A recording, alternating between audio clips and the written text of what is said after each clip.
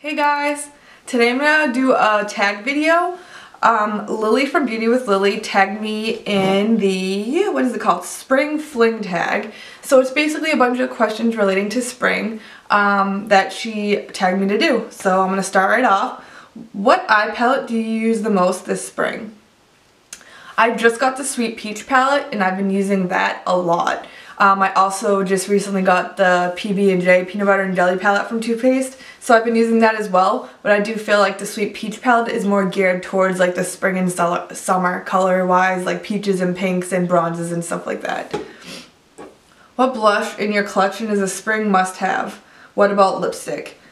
I mean, the blush-wise, I don't wear a lot of pinks, and that's what I would think of if I was to think of a spring blush. But the colors that I do use a lot in the spring would be peaches, so like Milani Luminoso, or let me think, the Wet n Wild, what is it called? The rose one, Champagne Rose or something. And also I just picked up another Wet n Wild blush, the Color Icons, and it's like an apricot color. So those are what I would probably be wearing this spring, and it would also tie in with the Sweet Peach palette.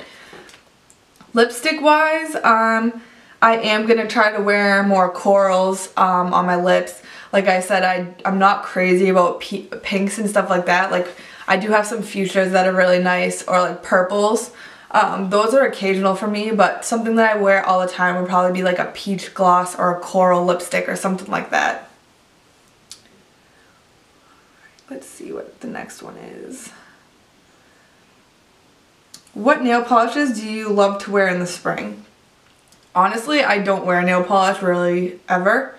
I just feel like it's a pain for me because it chips so fast. I did recently buy one that's like a mauve color. I'll try that one out, but it's not really, to me, spring color. But I don't know. I guess that's the color. The color I just picked up from Wet n Wild. I wish I could remember the name, but it's like a mauvey pink. And next, let's see. What is your signature spring scent? I have this Hilary Duff perfume. I really would love to think of the name right now. It's a pink bottle and it has like a light green cap. And that would be the spring fragrance that I wear a lot in the spring. It almost reminds me of like pink lemonade or something. I'm gonna post it below if I can think of the name so you guys can see, but it's like I know it's a Hilary Duff fragrance.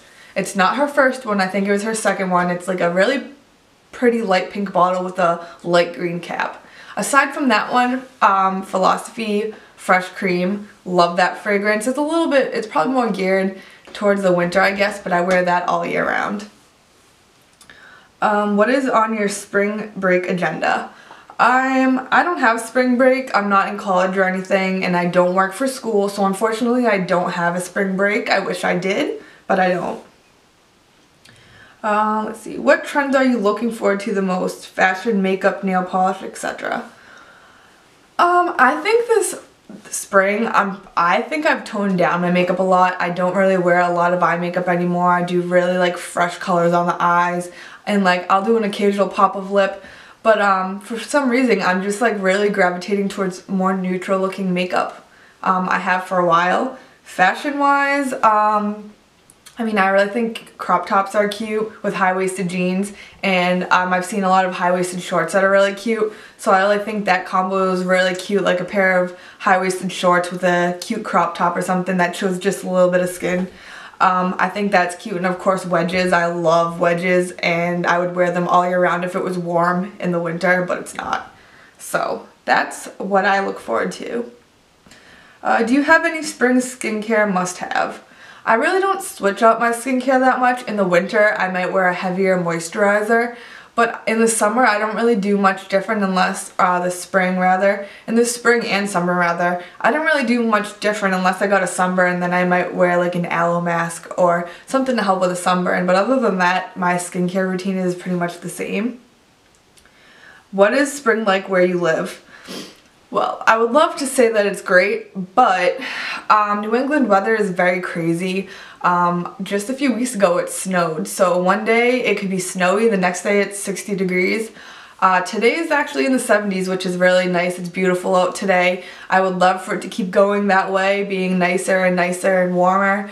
But it's never a shock if one day you wake up and it's 35 degrees outside in New England in the spring. Let's see. The last one, nope. Florals, gotta have them or make them stop. I don't mind florals. I don't like floral scents. But I do think that some fashion items are cute with floral, like floral shorts or, you know, floral leggings. It all depends on like what the item looks like. I'm not like, oh my god, floral is awesome and I'm gonna wear it all the time. But I do think it's a cute thing to have a couple floral pieces in your wardrobe. Lastly is favorite thing or activity to do in the spring.